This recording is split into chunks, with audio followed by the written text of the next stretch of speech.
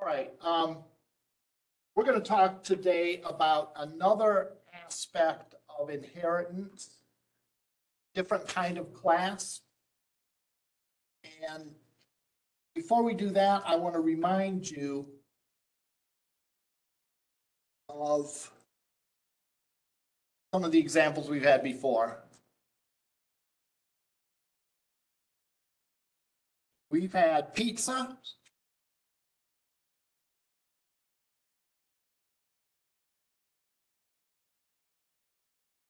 And stuffed crust pizza.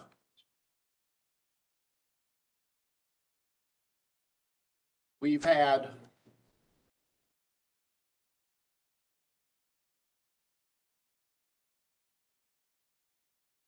orders.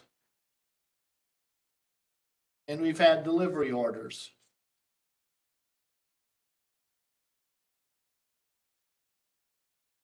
Finally, last time, we've had sales rep. And we've had junior sales rep and senior sales rep.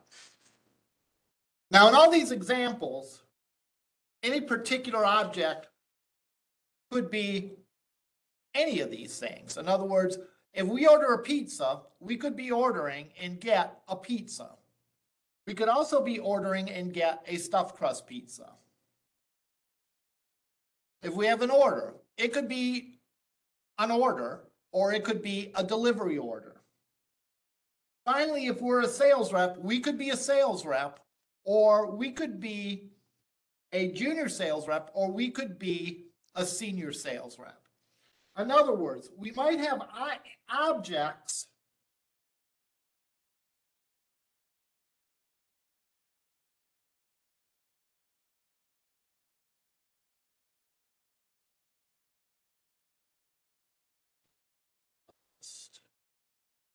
second, let me find chat here.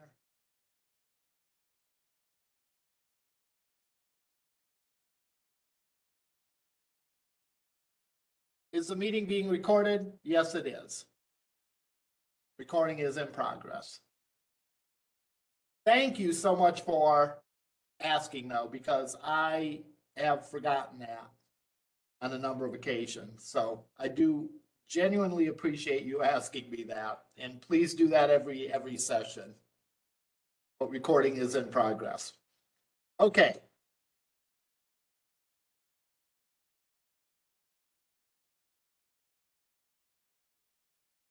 All right. So I might need to make an instance of any of these. So I could say pizza P equals new pizza. I could say stuffed crust pizza SCP equals new stuffed crust pizza. Order O equals order. Delivery order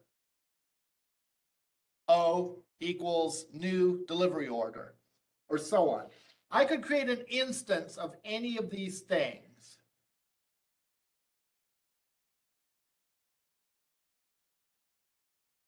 These are regular classes, in other words, just like we studied before. The only difference is that some of them inherit from each other. But there's another kind of class that we're going to talk about today. And that would be if we've had something like this.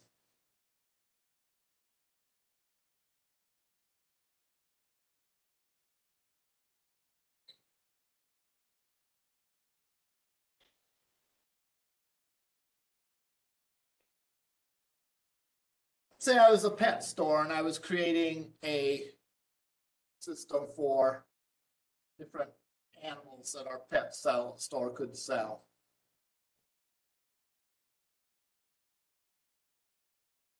And we could define a pet as being the superclass for dog, cat, and bird. All right.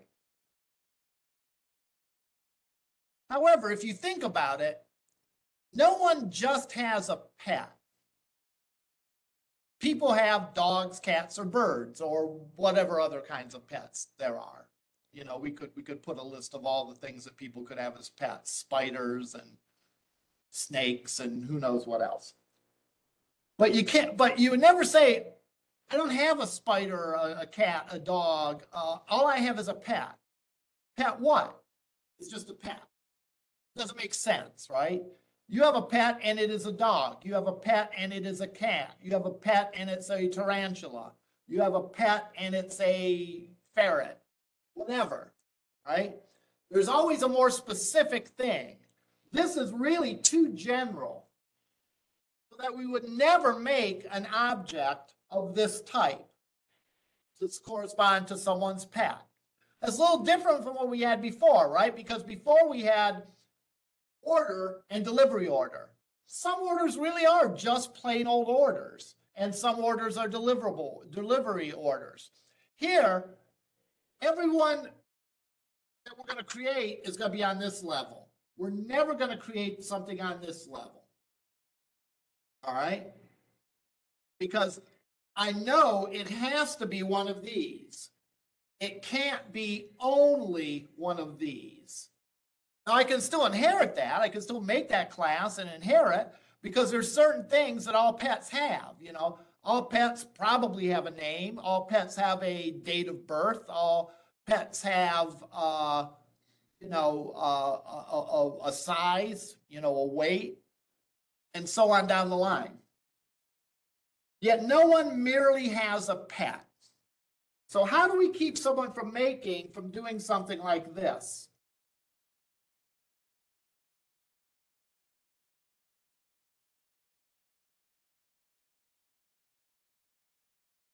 How do we keep someone from doing this?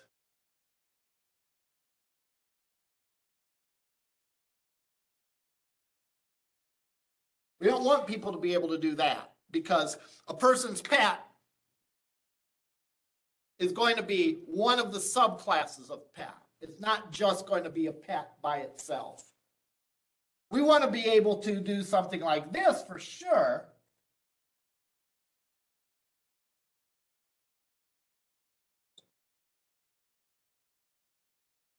Where, yeah, this person has a pet and it's a dog.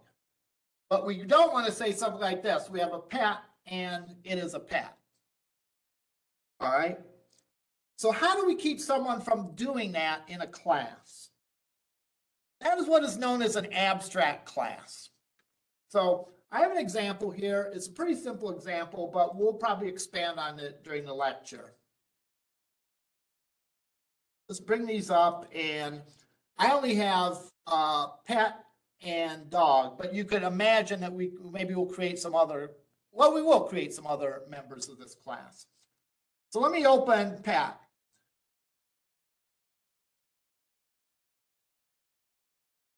And let me open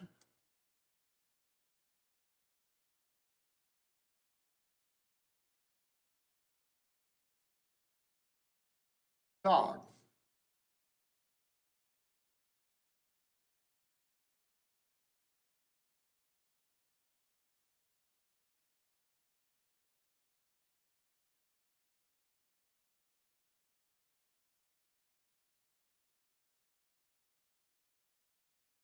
All right. So I have a pet as a superclass, and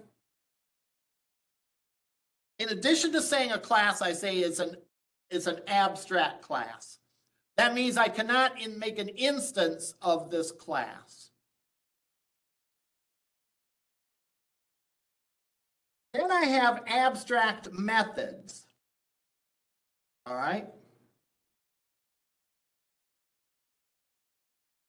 Now, we'll talk about those abstract methods in a minute here.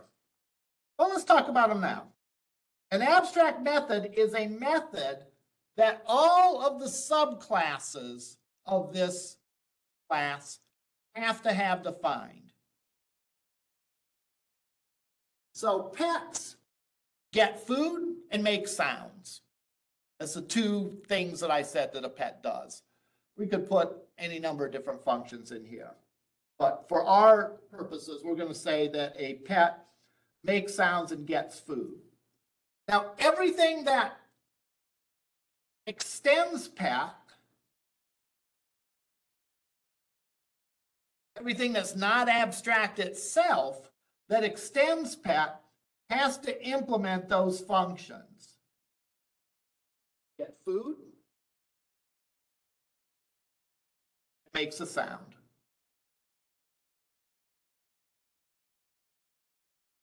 So let's run this, let's look at the results, and then let's start playing around with these classes.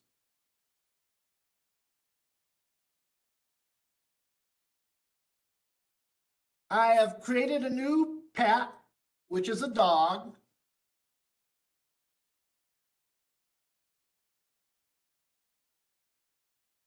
Comment this out for now.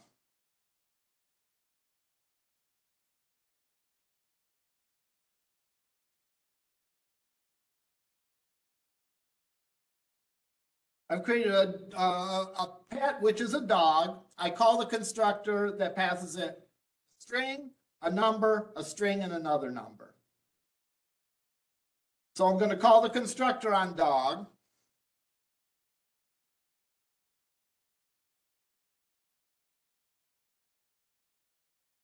I actually have 4 constructors.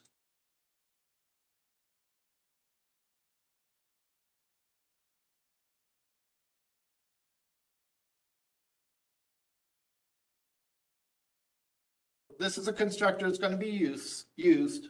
Actually, I think I have 3 constructors. But anyhow, the name's going to be set, the weight's going to be set, and we're going to set the hair type that the dog has, and we're going to set a frequency that you need to cut the dog's toenails. So we're going to say how many weeks. And in this case, I defined that for this dog, we need to cut their toenails every 4 weeks. Now, call this, and let's look to see how the constructors are chained. If we call the constructor with 4 arguments, the first thing we're doing is we're calling the superclass's constructor for name and weight. And the superclass in this case is pet. So we call the pet's constructor and give it a name and a weight. So we set those 2 attributes, the name and the weight. And then we set the hair attribute for the dogs, and we set the nails attribute for the dog. Now remember, when we extend that class pet, we can add extra attributes. So in our case, we added an attribute for hair type and the number of weeks that we need to cut its nails, however many number of weeks we need to cut nails. So if we call the 4 argument constructor, we call the 2 argument constructor on the pet, and then set the hair and set the nails. What if we call the 2 argument constructor? If we call the 2 argument constructor, we call the same constructor on this class, not on the superclass. Remember, you can call a constructor either on your own class or on your parent class, your superclass. So if I were to call a dog constructor and only give it a name and a weight, we're going to call this object's constructor that accepts 3 arguments: the name, weight, type of hair. And we're going to default the type of hair to short. This function will get called, and we'll call the 4 argument constructor that takes the name, weight, kind of hair, and defaults the number of weeks for the nails to be cut to 6. Then finally, we end up calling this constructor. So this is what's called constructor chaining. Let me show you an example of this. I'm going to put in here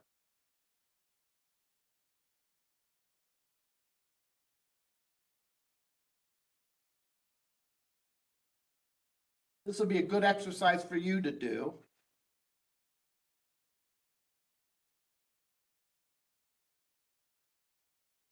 I'm going to put here an output of what constructor I'm calling and on what class I'm calling it.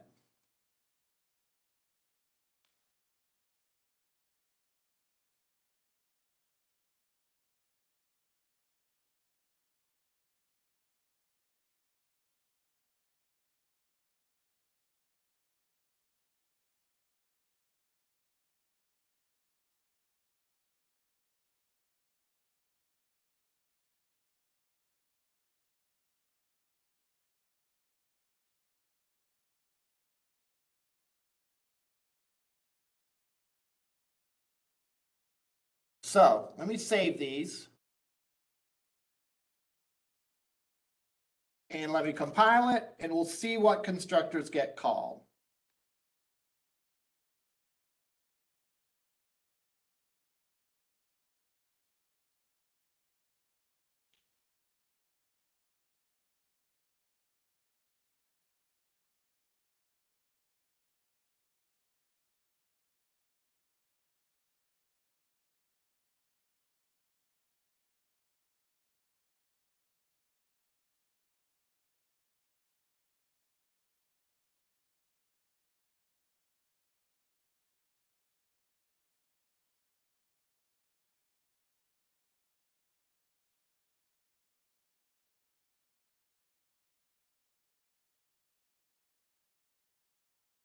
So if I compile these,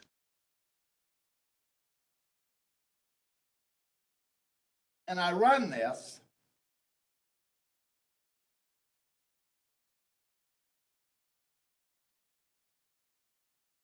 first thing that always is going to get called is the constructor on the pet. So the 2-argument constructor gets called first, and then the 4-argument constructor on the dog gets called.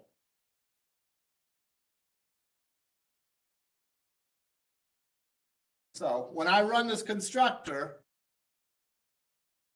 and I give it 4 arguments, calls the 4-argument constructor on dog, but the first thing that runs is calling the 2-argument constructor on the pet, and then the 4-argument constructor on a dog finishes. What if I call the 3-argument constructor?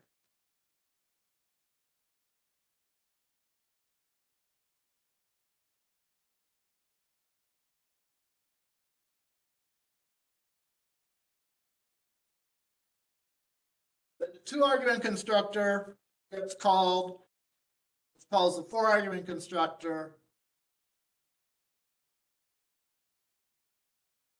It's sort of misleading. The 4-argument constructor got called from the 3-argument. The 3-argument constructor called the 4-argument constructor, was called the 2-argument constructor. These are kind of in reverse order of the one they get called. 4-argument constructor calls the 2-argument constructor on pet. Okay. Now, I say S make sound, S food, and S get food, and S class. So I call the function on dog that says make sound. I call the function on dog that says get food. And I call the function that identifies the class of this as a dog.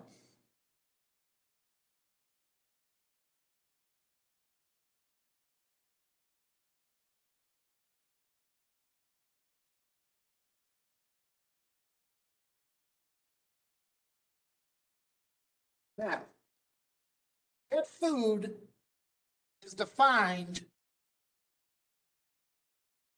in the pet class as an abstract function. What does that mean? That means anything that inherits from pet has to have that function in here.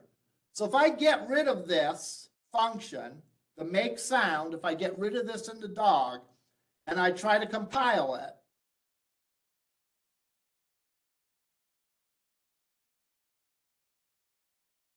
getting an error. And this tells me exactly what the error is.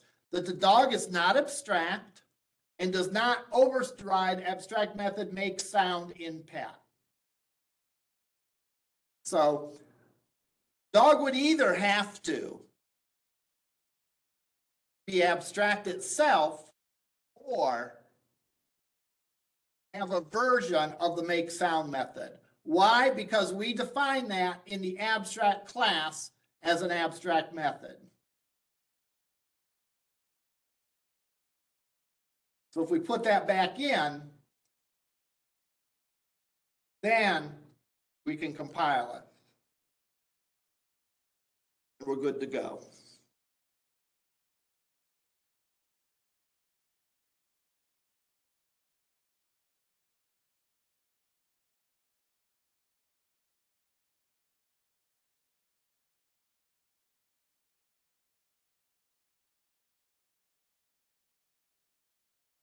Now, the code that I commented out here, we're running.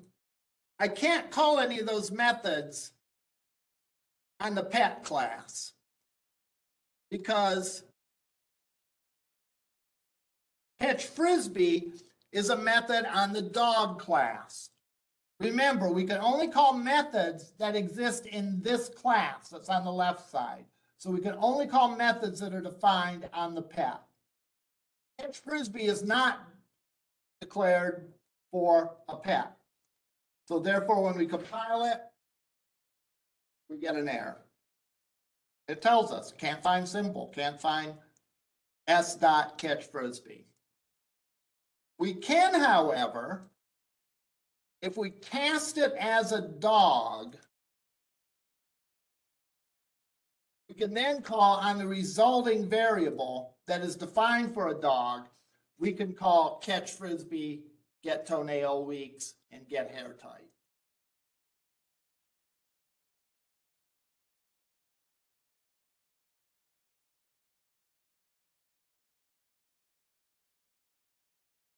And it displays all the methods for that. I love catching frisbees, 6 weeks, curly hair.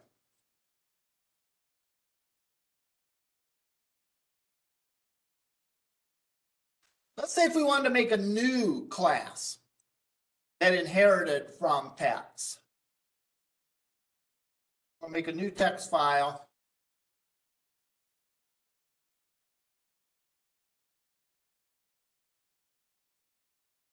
And we're just going to call it bug.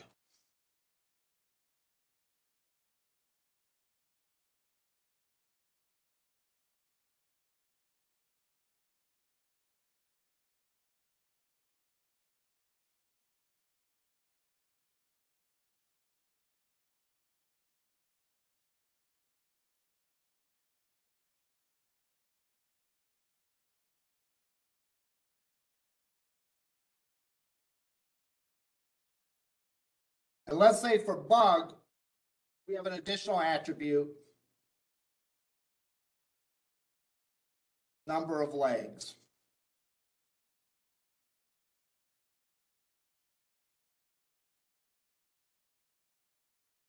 And let's say we have a, well, what would happen if this is all we had?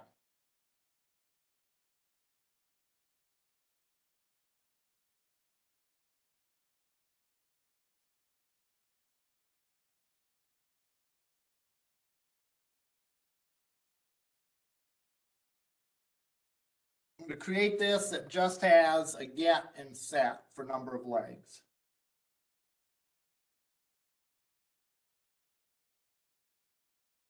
Let's think in our mind of what we expect this to do when we go to compile this. And I know I don't have any test code for it yet. I just want to see if this is going to compile or not.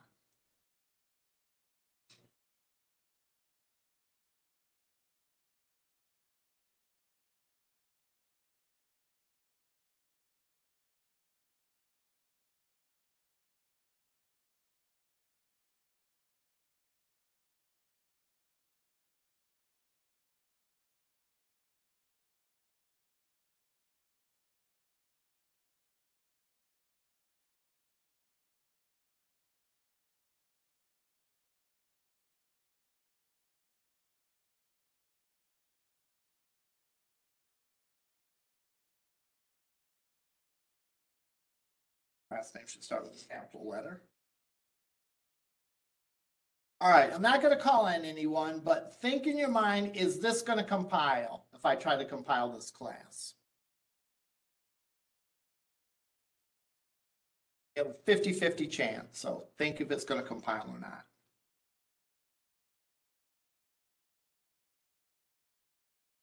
It did.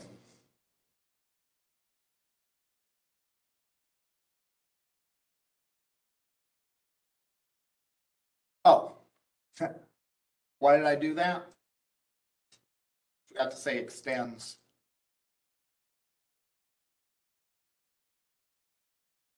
Yeah. Well, I was surprised when I compiled.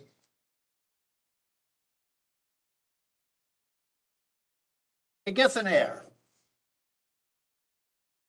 Why does it get an error? Well, let's follow this through. Are there any constructors on bug? No, there's not. What does that mean? It means the compiler is going to supply a no argument constructor for it. It's going to generate one. Okay, that's all well and good. Where do we get the error then? We get the error because that generated constructor needs to call a constructor in pet. And since it's a generated constructor, it's going to call the no argument constructor in pet. Well, if we look here, there is no argument constructor in pet. All right. Therefore, I'm not going to find it. So therefore, in the generated constructor for bug, it's calling the no argument constructor for pet, and there isn't any. This is telling us that even if it's hard to read. It's telling us the problem is with the constructor in the pet class. The constructor in the pet class requires a string and an integer. And we are supplying no arguments. And therefore, that's a problem. So what could we do? Well, we could make constructor.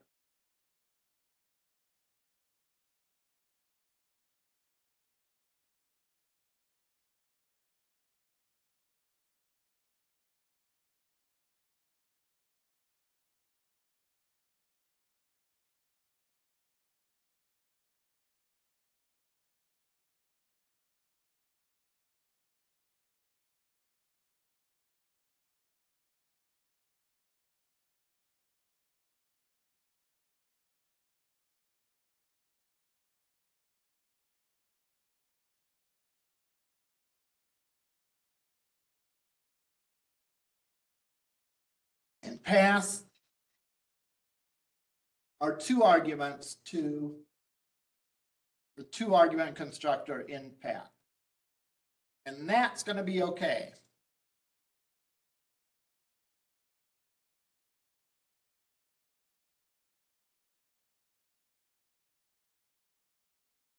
So no longer complains. All right. Now we could add constructors to this. We could add a third argument, three argument constructor.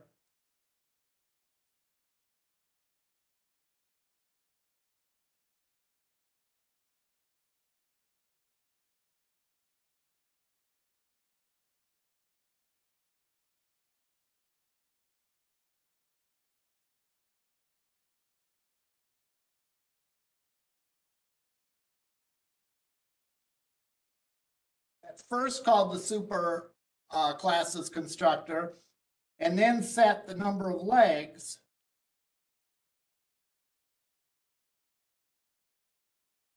equal to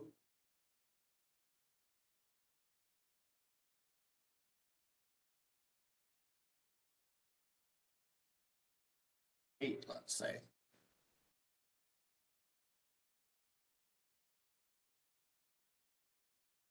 No, to the argument. What am I thinking?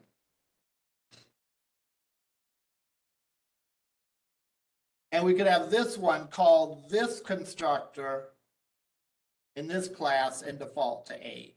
That's what I meant. And that would work. Now, notice that this is defined as an abstract class. Therefore, there is no problem that make sound and get food are not implemented.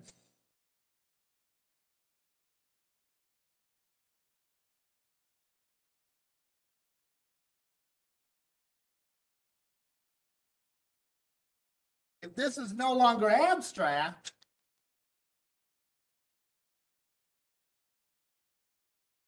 then we're going to get an error on that.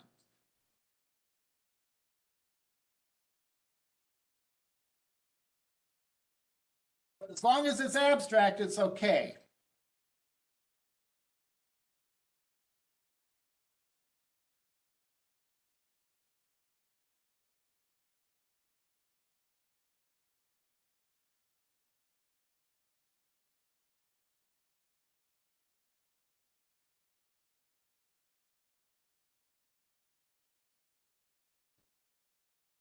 Let's say if we wanted to make a class for spider.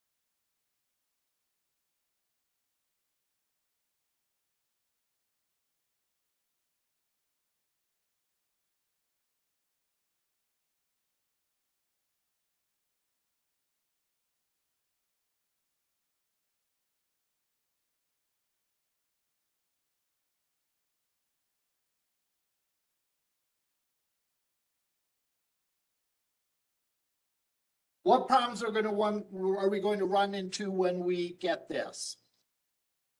Our constructor situation is okay because we call the superclasses constructor. That sets the name and weight and defaults the number of legs to 8, which is fair for a spider. So it's going to call the 3-argument constructor here.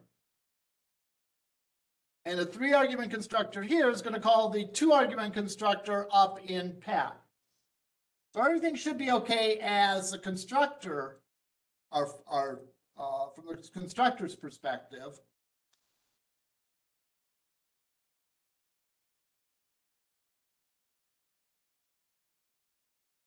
Oh.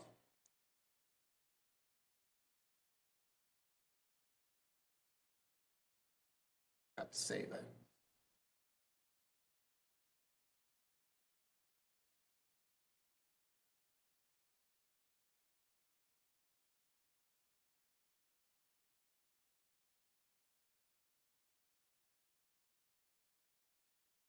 Again, spider is not abstract, and it does not override get food, so it gives me an error on that. Spider is not abstract. Now it's okay for bug to not have the get food method because get food, bug is itself abstract. However, when you finally get around to having a concrete class, it has to have a get food and make sound method.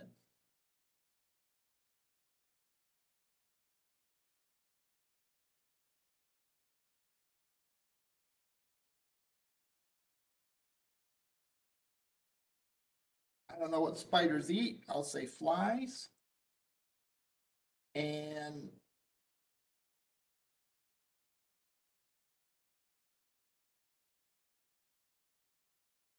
I don't know what Writers go, I'll say they go cheap. How we can compile this.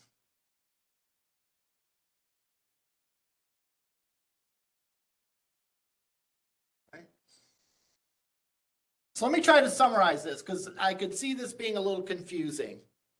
An abstract class is where you have a situation where you're not ever going to have an object of that type. All right. Yet it's convenient, you can create in an abstract class, you can create abstract functions. You can create regular functions as well. I didn't do it in this case, but I could have created regular functions. Well, they even said here, we'd want our get and set methods in here. But I can also define abstract functions. A concrete class can inherit from an abstract class, but then it needs to implement all of the abstract functions that are defined in the abstract class. Or itself be an abstract class. So you can have abstract inherit from abstract, but sort of the bottom one, the last one, has to be a concrete class and has to implement those functions. I hope that's useful. I hope that wasn't too confusing. This week coming up, or rather, I'm sorry, next week coming up is our break. So there will be no class next week. It will be spring break. That doesn't mean that I'm not available. If you need help, just, business as usual as far as that goes. Email me and I'll try to schedule a time to work with you. Does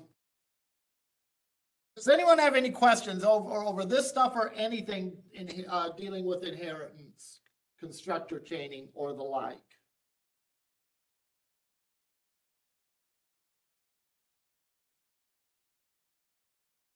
Questions? Okay, that's all I had for today. We will see you in lab, or we will see you 2 weeks from today.